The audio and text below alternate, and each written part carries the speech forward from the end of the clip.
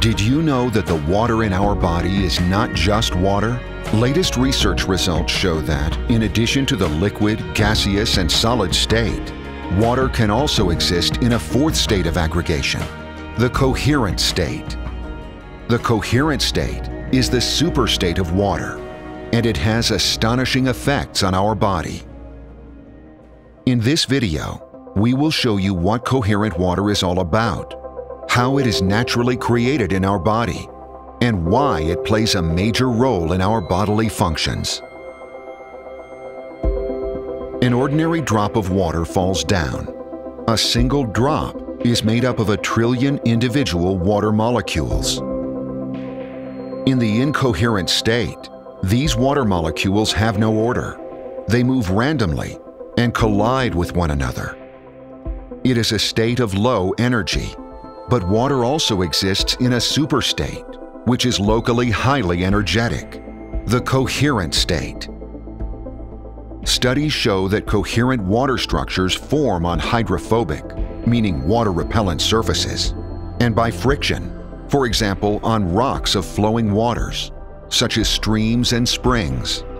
In the human body, coherent water is created on the insides of arteries and veins.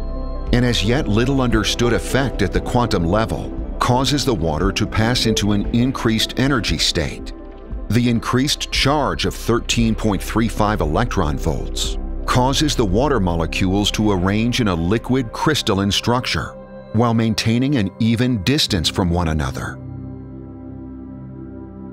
Coherent water has formed. Once a coherent structure has formed, it can expand to neighboring water molecules and is therefore self-reproducing. Visually, a highly coherent drop of water is easy to distinguish from a low coherent drop of water, as its surface tension increases with the proportion of coherent structures, which then results in the pearl-like drop shape that is typical for water. This impressive effect, however, also has enemies. Electromagnetic radiation from technical devices and structure-breaking ions, like heavy metals that are often found in pesticides and other toxins, can destroy the coherent water structure. But why is this superstate so important for the human organism? The higher the proportion of coherent water in our body, the more the following 3 effects become apparent: an increased cell communication, better blood circulation, and the formation of a protective coat around the cells. Looking back at the atomic composition of incoherent water, it is easy to see that the molecules are constantly colliding with one another. This constant bumping with one another creates thermal noise. For the body, this noise is an interfering frequency as it superimposes the body's own frequencies and thus hinders cell communication. In fact, if our body consisted of 100% incoherent water, the thermal noise would be so loud that communication from the brain to the cells would no longer be possible. A signal for a healing cell could no longer reach our cells, which in the end would drastically accelerate our aging process. Fortunately, a healthy body is largely made up of coherent water. The greater the proportion of liquid crystalline structure, the lower the thermal noise.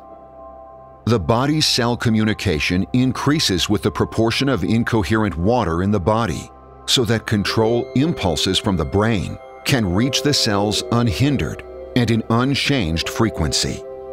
Coherent water does also have a significant influence on human blood circulation, because blood consists of approximately 50% pure water.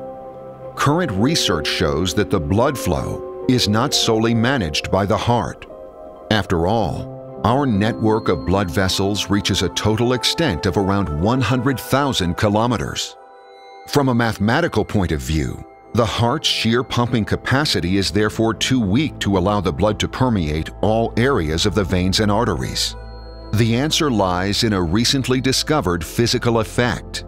If coherent water gets radiated with infrared light in a hydrophobic, meaning a water-repellent tube, seemingly like magic, a measurable stream is created.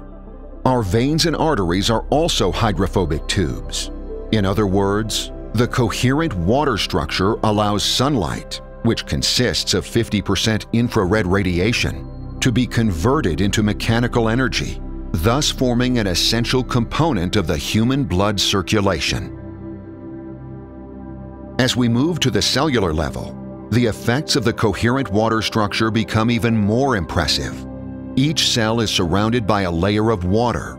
As soon as this layer consists of more than 62% coherent water, it starts to form a protective coat around the cell.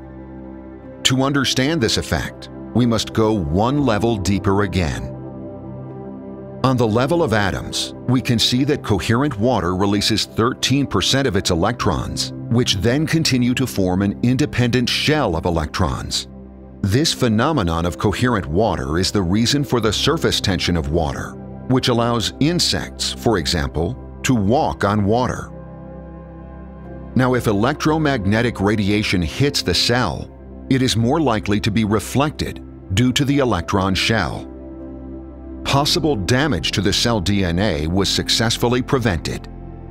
But this electron shell is also playing an essential role in the body's immune system. A virus approaches the cell. This virus is equipped with perfectly matching protein keys to outwit the cell's receptors. Once the virus reaches these receptors, it will be absorbed by the cell to then manipulate the cell in order to produce new viruses. However, a cell is surrounded by a protective layer of water. If this water layer consists of at least 62% coherent water at the point of attack, the hydrogen bonds between the water molecules are too strong to allow large particles, like a virus, to pass through. The virus is unable to advance further into the cell. The attack was successfully prevented. Once the effects of the coherent water structure are understood, it becomes very clear what vital role it plays for our health, but also our physical and mental performance.